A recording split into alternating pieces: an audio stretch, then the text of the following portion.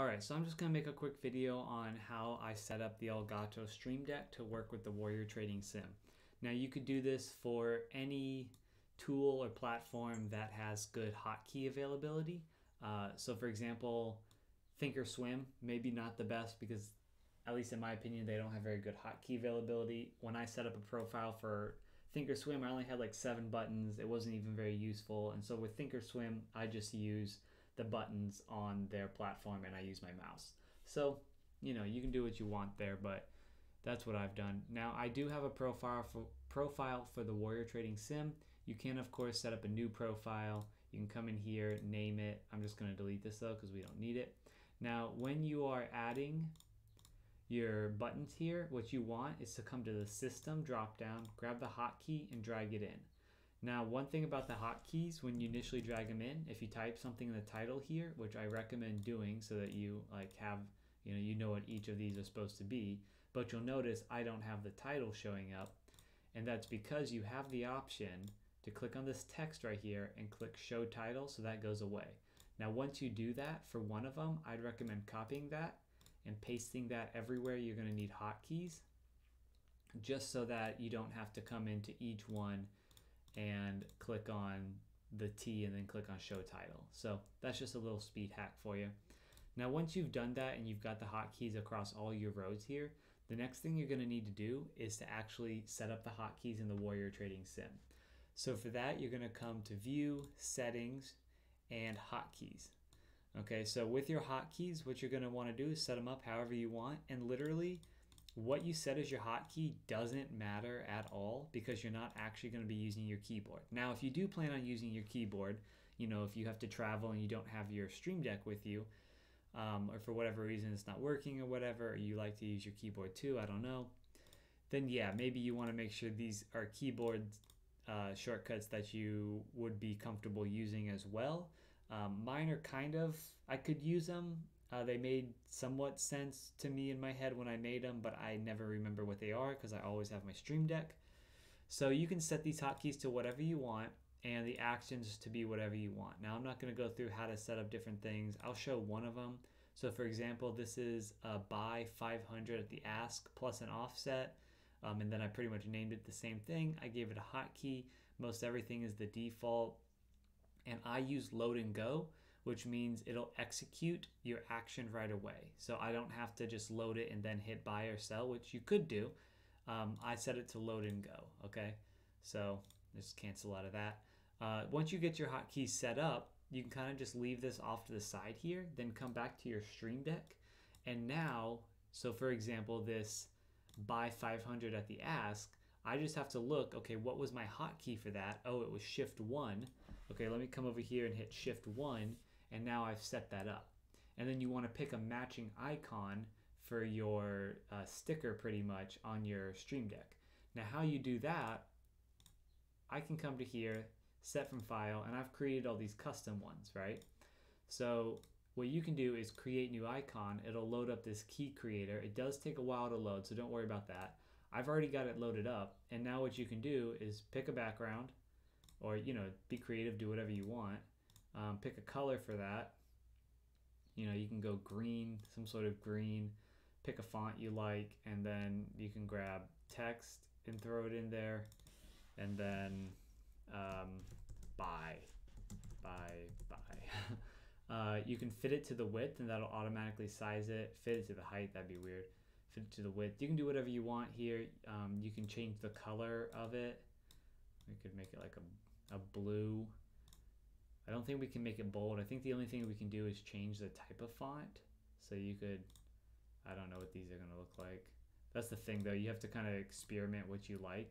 There you go, that one's kind of nice, and then hit this. And so there we go, there's our sticker, and then we just save key and we download it to wherever we want. I created a folder for it, which I forget where that folder is. Is it here? Downloads?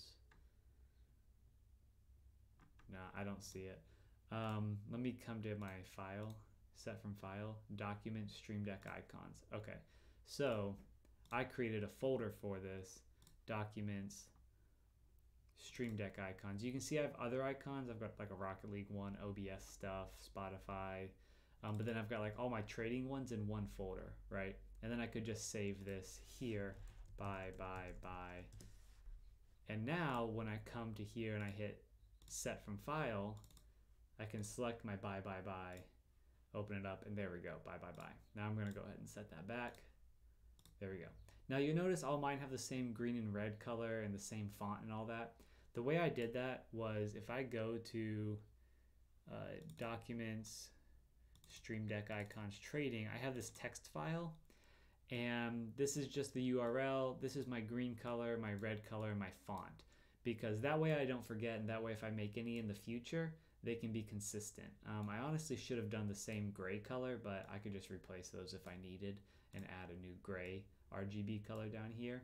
So what you can do is, I don't know if you can copy this, but if I X out here, if I come to the creator here, no, I can't. So what I would do is have this open just to the side here, like that, and then come to pick my color.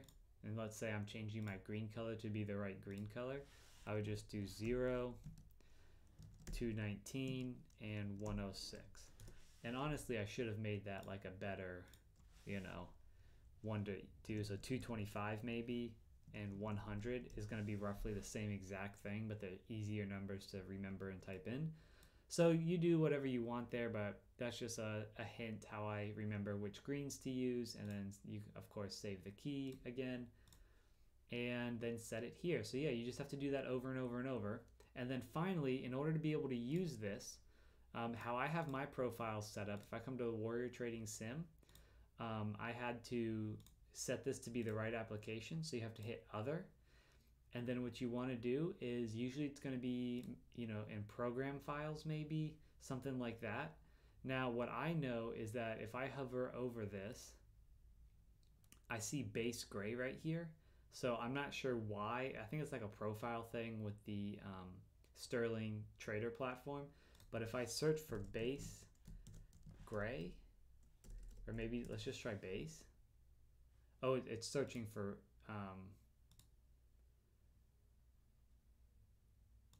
yeah, no, I don't want to do that. Let me just go to, I want to search my whole computer. Searching in quick access, really? Can I just search in my computer? Thank you. Okay, so it looks like I want to do base gray. Is that what it was? Oh, there was not a space, so let me get rid of that space. Let's search for that, and it should come up. Working on it. Windows is so slow to search, but it should come up. If not, let's see if we can find the path for it. So let me go PC. Okay, program files. Let's check for like Warrior Trading maybe. No, let's check program files 86. Oh, Warrior, that's probably it. Warrior Trading Sim, base gray exe. So I know that that's probably the one I want, because when I right click on that, it's got base gray there. Now you could probably do this and this would just be a different profile, but I just click that, hit open, and now it matches this profile to my Warrior Trading Sim. So now if I X out, and I can't have this open, but if I X out here, and then close my Stream Deck configuration, and then I click on my Warrior Trading Sim, you can't see it here, but my Stream Deck automatically loads up my Warrior Trading Sim profile on my Stream Deck. And then if I click on my desktop, or click on something else, I guess, then it will go ahead and load up my default profile. But if the active window is a Warrior Trading Sim window, it loads up my appropriate profile in the Stream Deck, which is really handy. Now finally, the last thing you have to do when you first start up your computer or you restart the Stream Deck or whatever, you're going to have to quit this Stream Deck, okay? And then you are going to have to search for it here, Stream Deck, run as administrator, and hit yes, because and then X out of the configuration so that it'll work. Now, if you, and just so you're aware, when you X out of the configuration, it's still running. You're just not seeing the window. So just a heads up there. So since the Warrior Trading Sim is running as admin, the Stream Deck needs to run as admin as well in order to be able to use the hotkeys. And now you can see I can increment and decrement my position size. I could enter a trade right here and then get out of the trade right away. I just executed 2 orders. You can see here, bought at 419, sold at 417, whatever, lost a couple cents. But yeah, it's just a sim. So you can I could just hit buy here. I could get in, and then you know, it's flushing down, so I flatten market, and so it sold 7 cents below where I bought. But again, it's just a sim, just showing off how this works. It's really nice because now I've just got one hand on my mouse and I select which window I want. If I need to change this, I just type in the new ticker, and then my hand moves back to my Stream Deck. I know where all my buttons are.